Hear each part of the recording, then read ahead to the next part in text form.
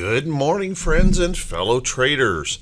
This is Doug Campbell with Right Way Options, and this is a morning market prep video for June 3rd, 2022. Well, yesterday we had Microsoft guiding lower, and then we saw those bulls just respond right back up despite some some numbers that weren't all that special. We had hints of a slowing jobs market. We saw productivity fall by to a negative 7.3%, while costs went up 12.6%. But the bulls just wanted to buy something yesterday. So they came rushing back in, buying things up right into the price resistance levels of the charts. What does that mean for today? Well, how about we settle in? Let's buckle up. Let's get ready for the Friday edition of the Morning Market Prep video.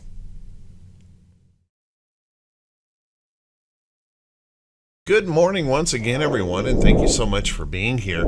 Kind of an interesting day yesterday where we just chose to ignore some bad news, and it was just a man, we just wanted to buy something. And so as we rallied up yesterday, one of the things that I was doing is carefully watching some of these resistance levels in the charts.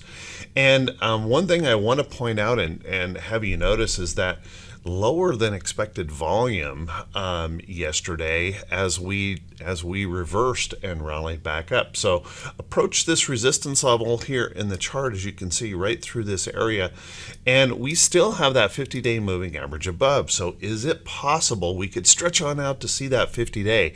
You know, when we get that close to a moving average like that, it tends to draw us right into that area.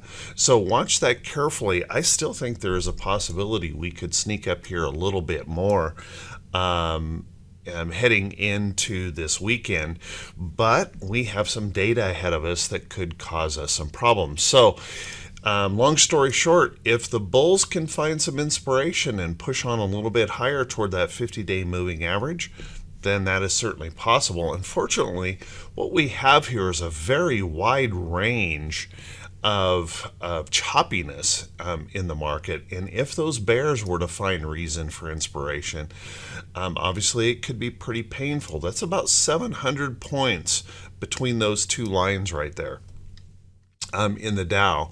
So if those bears find inspiration and they were to push lower, that could be problematic for us heading into a weekend. So let's watch closely for that. You know, fingers crossed we'll see a little bit more bullishness and push us up toward that 50.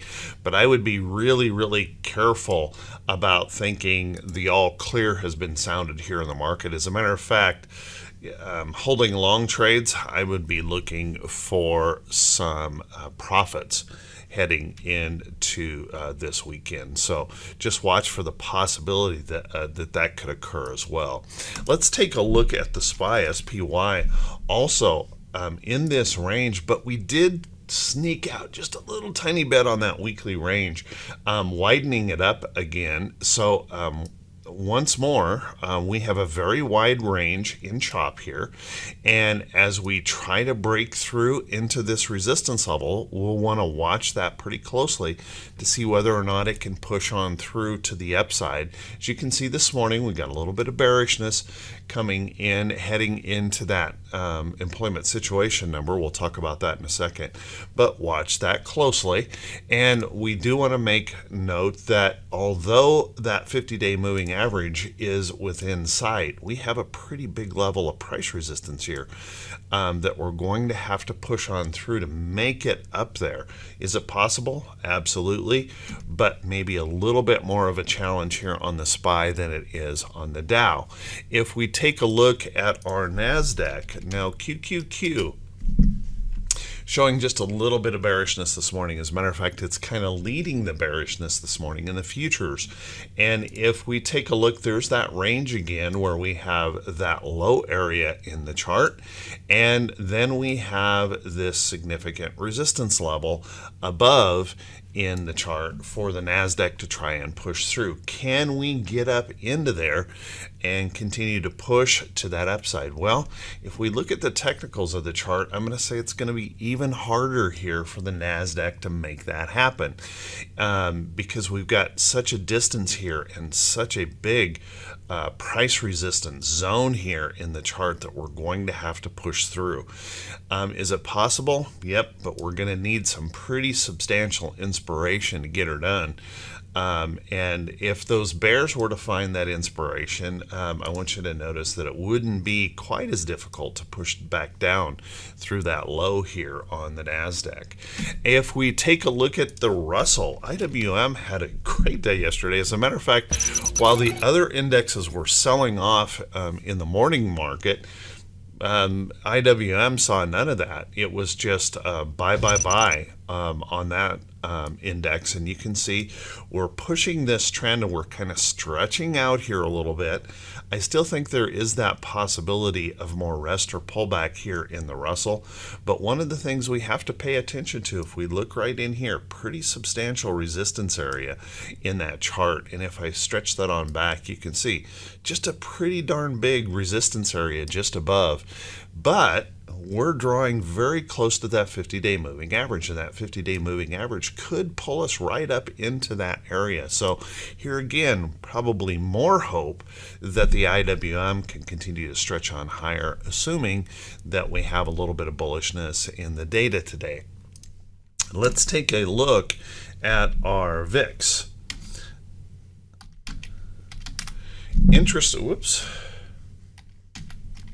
Can't type this morning. Our VIX finally, with that last few minutes of surge, and I mean it was the last few minutes, we surged the market higher as the dark pool activity came in to consolidate to the market. And as you can see here, we finally were able to squeeze this down below the 25 handle and close below 25 handles. So what does that mean? Well, let's watch that area right in here. Will we continue to push on down, or will we bounce off of that and maybe push on higher? So let's watch that closely. This 25 area is pretty substantial, and certainly if we push down there, that's a nice thing to see for the bulls. If we bounce up off of there, that might be a little bit problematic. And with the futures looking a little bit weak this morning, there is that uncertainty out there that we'll want to be watching for. You do want to kind of keep in mind that we have this little trend here as well. We're trying to break it. Let's see if we can break on down here with some good data today. If we happen to bounce off of that, that could be a little bit of a problem for us. Let's take a look at that T2122. Now our T2122 indicator, we're back again. We're right up here in that potential bearish zone in the market where we're kind of stretched out in the short term. And I was honestly kind of hoping we would see a gap up open this morning, and that would set up opportunities for taking profits and putting on some short positions. But unfortunately, we're showing some bearishness in the pre-market here. Is it possible we gap up? Yeah, absolutely. If we still get some good numbers out of that employment situation number, we could gap even higher. And that would peg us up here pretty much at the top, and we've seen pretty substantial reversals when we peg up here at the top. So watch that carefully. What we do know is we've opened up a pretty big opportunity for a downside move if those bears find any kind of inspiration at all. So watch carefully for that, and also realize heading into the weekend when we're kind of stretched up here, wouldn't be odd to see a little bit of profit taking heading into the weekend. So you will want to keep a close eye on that. Now our T2108 did a good job yesterday, stretching right back up here. Unfortunately, it didn't really resolve anything. Right at the end of the day, we surged even higher, but we got 47% almost 48% of our stocks above the 50-day moving average. So a dramatic improvement from where we were just a week ago, well, 2 weeks ago, down here in the chart. But let's notice that we're pushing up here toward these price resistance levels in the chart, and we still got to get through that downtrend. So a little bit of work needs to be done here, and perhaps maybe we find that inspiration that in that employment situation number. If we take a look at our T2107, well, it wasn't as impressive. As you can see, T2107 did end up responding higher, but those stocks below the 200-day moving average continue to be problematic. We are still looking at about 70% of our stocks below their 200-day moving average. Not a good situation, and that really doesn't make for a good bullish situation in the market for sure. Watch this area in here on those resistance levels. We'll see if they can push on through and maybe test some of that resistance above, or if we start trailing back down to the downside. Watch that carefully. Our T2101, as you can see, surged up here pretty substantially, but it's interesting to me that we did that on such low volume. As a matter of fact, if I come over here and we look at the NASDAQ, look how low the volume was yesterday on that surge.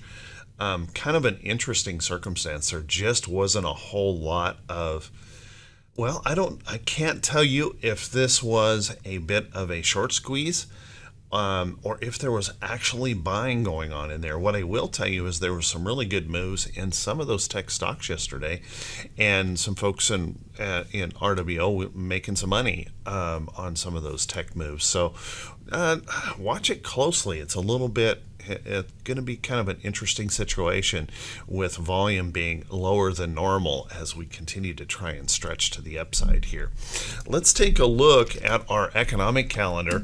Now, our economic calendar, I've been mentioning this all morning here, is that we have this employment situation number coming out. If we look at the consensus estimate, they're looking for a pretty good number here. Consensus is looking for 325,000. Now, this is the Econodays consensus. If you're looking someplace else, you might hear something else other than that.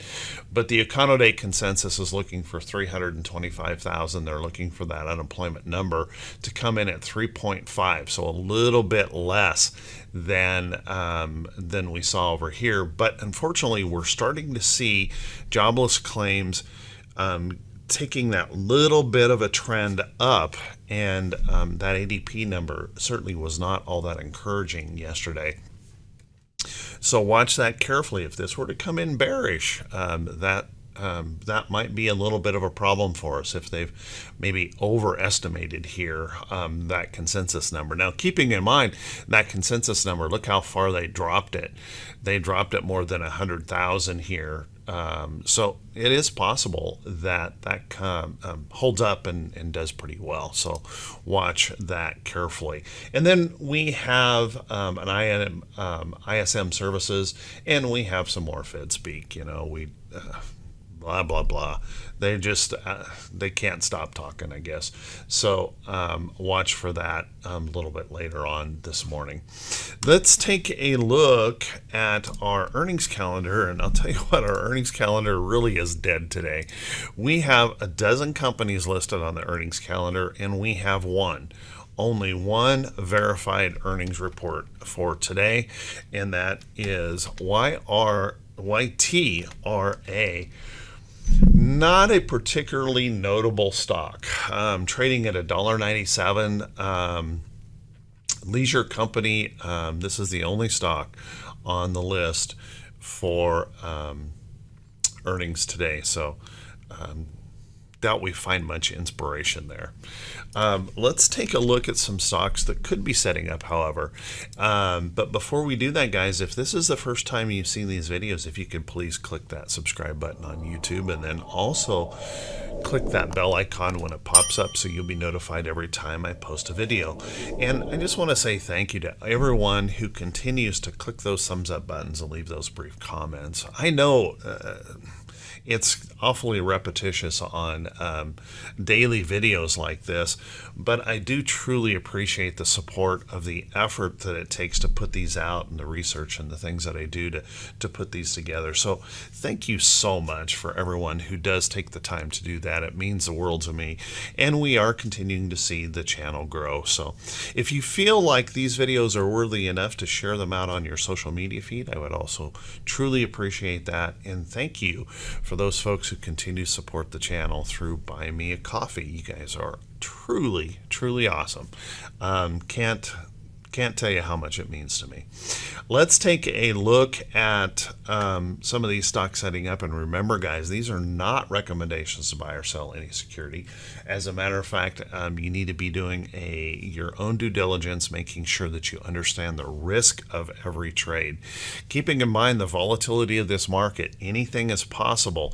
So make sure you understand those risks before you jump into trades. First off, let's take a look at AMD. I've mentioned AMD several times in the morning prep video, and I was really hoping it would wait just a little bit longer to actually connect a trend.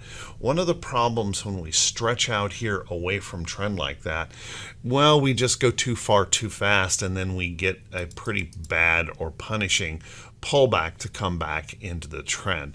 But yesterday, if you were in this trade, you had a really good reward in that position popping through. Where you can see, I've told you guys that I had an alert set here on the chart, and a lot of the right way options folks profited on this trade yesterday. So awesome, awesome, awesome. Watch for a little resting pullback in that chart now as we try and well, maybe pull back. Remember, we still have to break these downtrends. All we did was run up there and test the downtrend in the charts. If we take a look at some of those other tech stocks, take a look at like Google. Google had a good day yesterday, pushing up through some resistance in the chart, looking like it's going to get a little bit of a pullback. Remember, the overall downtrend has not been beat yet, but there's a lot of these stocks like this, and I mean a lot of stocks. Take a look at like Roku. Roku had a pretty good day yesterday, popping up a little higher low, but there's just, it's all, I could spend my whole video here today just going through the list of stocks where we bounced up into downtrends and bounced up into price resistance levels in the chart. I mean, there's hundreds of them in that sector where we seem to be rushing in, and this is a problem, I think, that could create some painfulness for those folks that rushed in yesterday, with that possibility that they bought right at price resistance and those sellers could come in on that point. So just be really careful and be respectful of downtrends and resistance levels as long as our market continues to trend to the downside. Let's take a look at some other things in here. Take a look at the financials. XLF. If you look at the financials, we had a pretty good day yesterday bouncing up, and now we're getting this really odd futures action in here. But what I want to point out is in the XLF is that we're pushing that downtrend here in the chart, and at the same time we're pushing a pretty substantial resistance area. So like I said, there's a lot of stocks doing that, but within that sector there is some nice bullishness. If you take a look at like JP Morgan looking pretty good. You probably heard JP Morgan warning just a couple of days ago of a economic hurricane around the corner, and that Jamie Dimon is suggesting he's going to play this very conservative. He thinks there's a big market wave, but he's not talking about the timing. He didn't say anything about when that was going to come, just that he believes it is coming. So watch that carefully. This made this nice higher low. It broke that downtrend.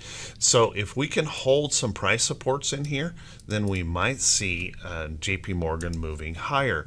If we take a look at Citibank, we remember that it wasn't all that long ago that Warren Buffett revealed a big purchase into Citibank, and you can see Citibank breaking that downtrend in here.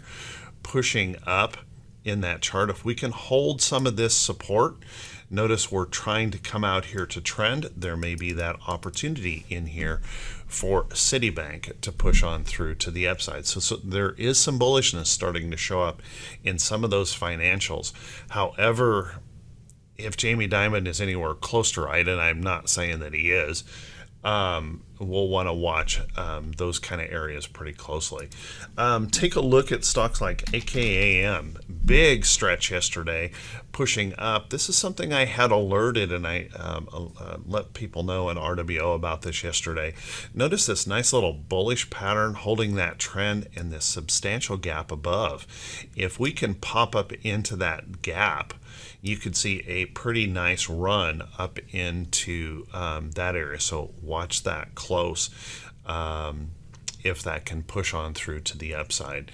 On the bearish side, it was interesting yesterday, and it's somewhat bearish.